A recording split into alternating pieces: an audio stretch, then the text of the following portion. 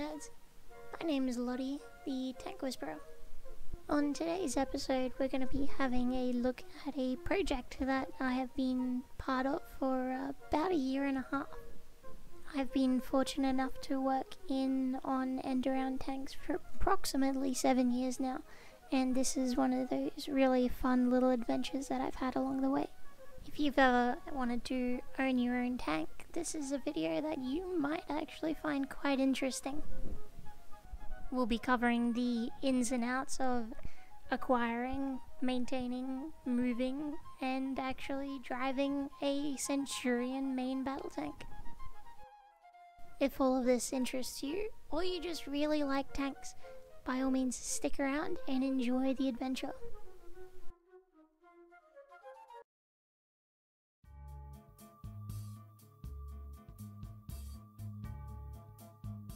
This story begins, as most good ones do, on a hot Australian summer's day in Cairns. Myself and Peter were asked to come down and have a look at a tank that a friend of ours had recently purchased. What we were greeted with was a large hangar filled with aircraft, trucks, engines, cars, and of course a Centurion main battle tank. This specific one is an Australian version that was used in the Vietnam conflict. Despite being very similar to their British counterparts, there are a few telltale differences between Australian and British Centurions. The side skirting is often the first thing removed. The front armor plate has been extended by an extra 40mm. These often have road wheel additions, either on the left or the right, or at times both at the same time. On the rear of the vehicle is an extra 100-gallon fuel tank. The plan was pretty simple. Get it started, move it onto a truck, and then a short little hop to Victoria, the other side of Australia. What started as a very easy job quickly turned into a nightmare once we figured out that the carburetors were leaking. While most modern petrol engines utilize a fuel injection system, older style engines like that found on the Centurion use what's called a carburetor. We'll cover exactly how a carburetor works in another video. For the purposes of this video, all we need to know is that a carburetor is a very essential part of the engine. It combines the air and the fuel in the system and mixes them into a perfect ratio for combustion. On any normal vehicle, you would simply remove the carburetors, clean them up, test them, and then put them back in. The carburetors on a Centurion, however, are not so easily removed. These ones are called updraft carburetors. From here on out, we'll simply refer to them as the worst kind. Therefore, the intake manifold for the engine sits atop the carburetors. The intake and carbies cannot be removed from each other while in situ. This means a near total strip down of the top half of the engine must take place. This includes throttle linkages, choke linkages, and most importantly, the water system. Unfortunately, due to the lack of lifting equipment and the extreme weight of all the components, we decided to allow the tank to move to Victoria before being fixed.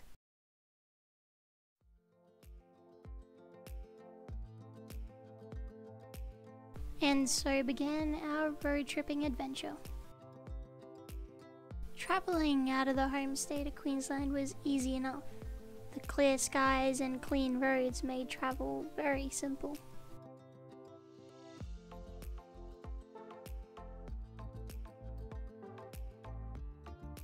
In true Queenslander fashion, there were more than a few roadworks to stop us along the way. By all accounts, a perfect road trip. With high hopes, we entered New South Wales.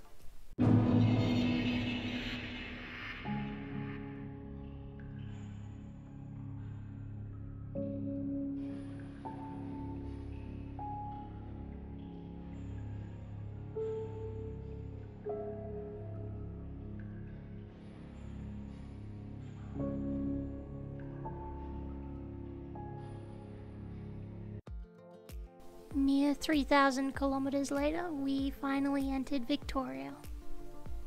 Our prize lay somewhere in rural Victoria, so heading away from all the major cities, we encountered traffic of a different sort.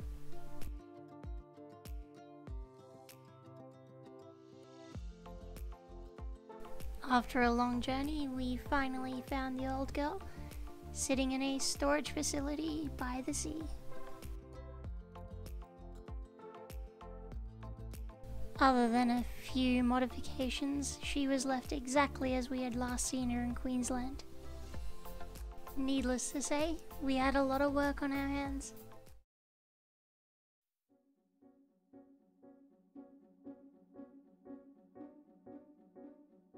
Naturally, the first thing we did was replace the carbies. Upon closer inspection, not only were the carbies leaking, but they were also filled with a preservative. This preservative had clogged up much of the internals, preventing proper operation, even if it wasn't leaking. With the first problem identified, we stripped the carbies down, cleaned them all up, put them back together, and put them back into the tank. Once reinstalled, we could finally start the Centurion and fault find for other issues.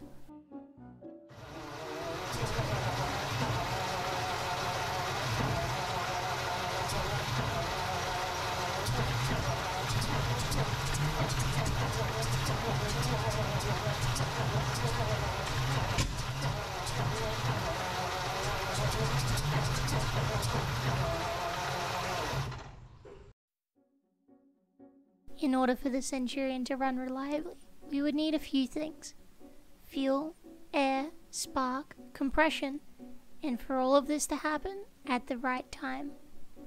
Thanks to our little test run, we knew we at least had all of the ingredients needed, just not in the correct quantities. Currently lacking the time needed to clean out the fuel system, we bypassed it altogether using an outboard tank. The fuel pumps were in decent enough condition, however we decided to bypass those too with an electric pump.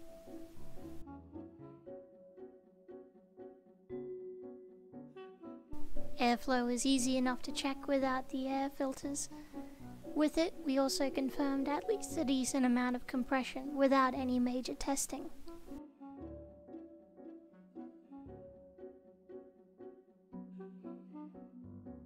Checking for spark and timing would not be as simple. As a general curiosity of Centurion tanks, the Meteor V12 petrol engine that they utilize is a derivative of the exact same Merlin V12 petrol engine used in Spitfires. Because of this, they demonstrate many of the redundancies of aircraft engine design: a twin magneto setup and a 24 spark plug setup. The purpose of this is twofold. As each cylinder has two spark plugs, each powered by a separate magneto, one magneto may fail and the other can still provide enough spark for a complete ignition. The other purpose is to provide power at both low and high RPM. This is achieved by separating the timing of both magnetos slightly from each other. Again, we'll go into the specifics of how this works and why in another video. Before we could do anything, we first needed to ensure that the engine itself had been correctly set up for timing. We do this by removing the rocker cover and checking the timing on the crankshaft. Fortunately for us, the engine was indeed set up correctly. We already had our suspicions about the magnetos. Instead of timing them straight away, we decided it would be best to pull them off and give them a good clean.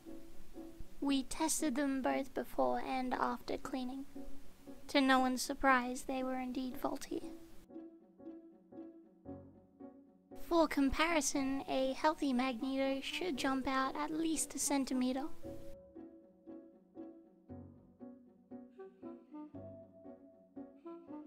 The next step is to reinstall the magnetos.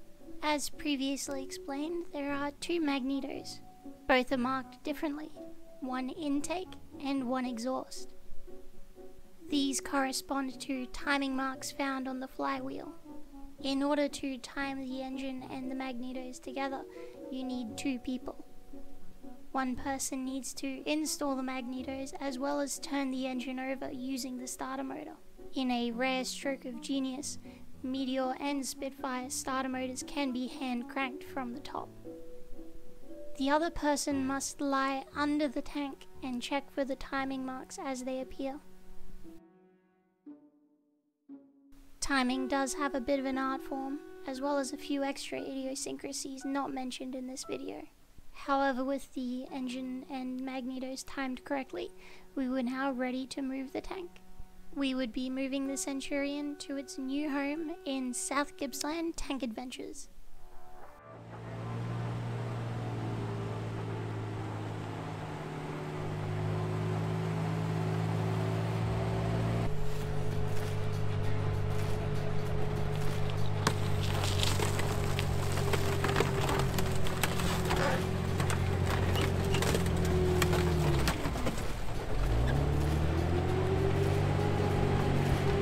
Tank Adventures is home to a number of other armoured vehicles, including a second Centurion.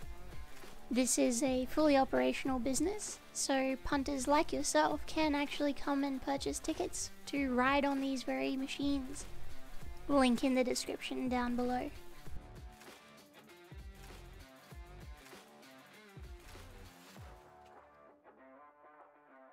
The last part of the journey is inaccessible by most trucks, so the Centurion would have to drive up itself. Centurions are pretty straightforward operationally speaking. 2 tillers, a handbrake, a foot brake, a clutch, and a throttle.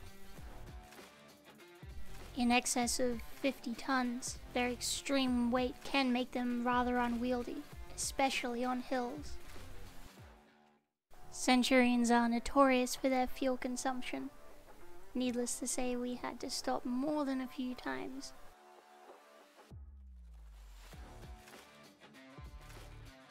With the weather improving and yours truly behind the wheel, we made good time.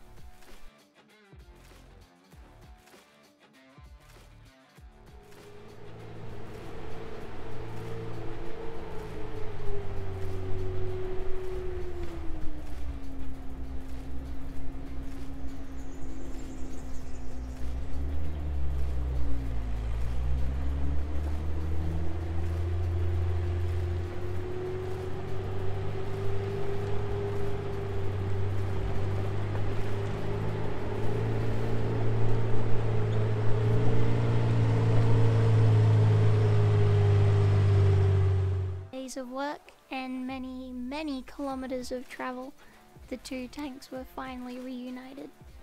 There is still much work to be done on this and all the other vehicles in the collection. For now though, this is where this part of the story ends. If you liked this video, please hit like and subscribe, and leave a comment down below letting me know what you want me to cover in future episodes. Thanks for watching, and stay nerdy, tankies.